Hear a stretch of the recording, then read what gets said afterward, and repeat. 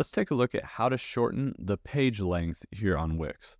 There's many different scenarios that you might end up with a longer page than you mean to.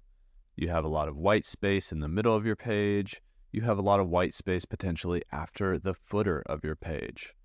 There's two ways or two things we can do to look at shortening the page length. Let's go back to the editor for this page. So right now this page has a large blank section. Now if I want to put items in this section, that's fine. But I can shorten my sections by selecting the section and then finding the double-ended arrows here between sections or between the section and the footer.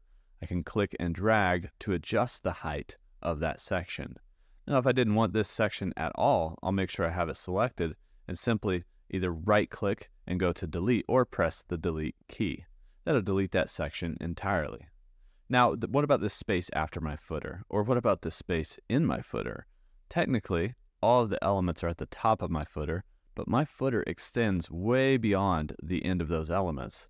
So, same type of thing. Always look for these double-ended arrows. I can adjust the footer height here, click and drag to remove that space. And I can also expand it, but I can drag it up and it should snap into my bottommost element. That would be this gray bar down here. So that just removed that footer space. Now, depending on the browser window, this is a pretty short page right now, so I'm probably going to see below it. Let's go ahead and preview and see what this looks like. So we preview our page, and I can't scroll down. You might see that there is some white space here at the bottom of the window.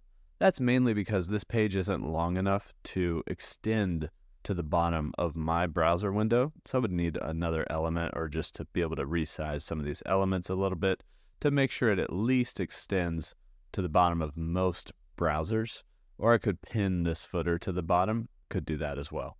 However, that is how you can shorten your page length here on Wix, and a couple of the things you might need to troubleshoot to get rid of some of that blank and empty space in your pages.